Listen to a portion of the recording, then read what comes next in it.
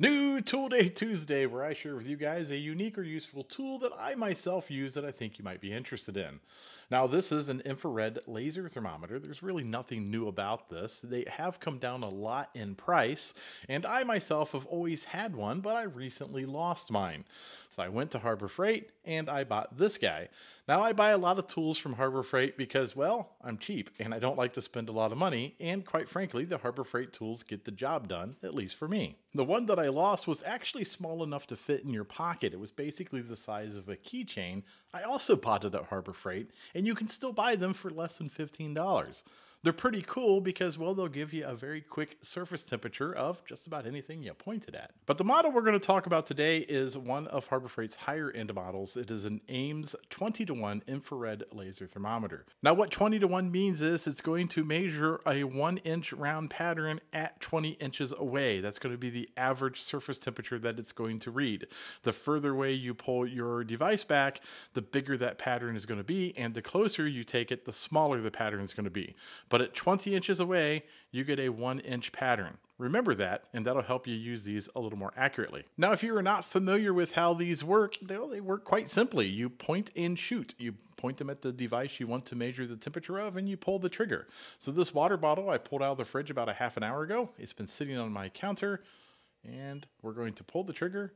And it says it is 54.6 degrees Fahrenheit. And I'm going to take a guess, that's probably accurate. It's been sitting out here in the shop for a little bit. How about we take the reading of something out of my freezer? This is this is lunch. It's probably potato soup, but let's go measure it and see what we got. And it says it is 14.4 degrees Fahrenheit, and I'm going to assume that's probably pretty accurate. How about this hot cup of joe?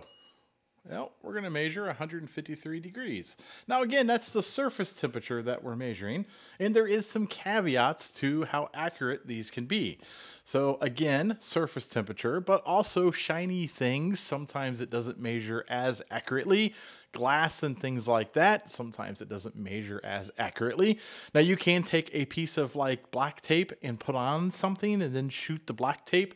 That'll give you a little better reading as long as you let that tape warm up to temperature. Now, in the manual, it does tell you how you can accommodate and adjust for some of these to get a little better reading. In fact, it has a nice little chart here on what settings you need when you're measuring things like copper, cast iron, or hot food. Now, personally, I'm never really after that accurate of a temperature. I'm just trying to get a rough idea of what these temperatures are. I might measure the engine temperature of my car, or I might shoot it at the motor of my air compressor to see how hot that motor is getting. I might even shoot it at the heads of the air compressor to see how hot the heads are getting. It's not really that important to me to be super accurate, but I do want a good rough idea of what those temperatures are. So I kind of keep the settings just on auto because it's not that important to me. Now, a lot of these laser thermometers have a little laser on there, and the laser doesn't really do anything but show you where you're pointing the device at. This one also has a laser, but it kind of has a cool little spread on it that kind of gives you an indication of what it's measuring. Now, remember, it's doing an average of whatever's in the circle at 1 inch when it's 20 inches away.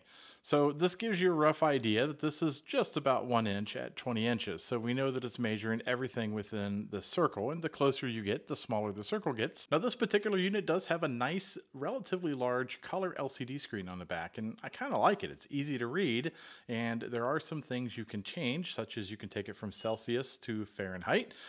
It does have a reference point that you can set. That way, if it goes over that reference point, it'll let you know. It does not have a minimal or maximum memory on it. So some of these, when you're pointing at a device, it'll show you the maximum over the overall time that you've been pointing it at something, or it'll show you the minimals. This does not have that. You're kind of on your own.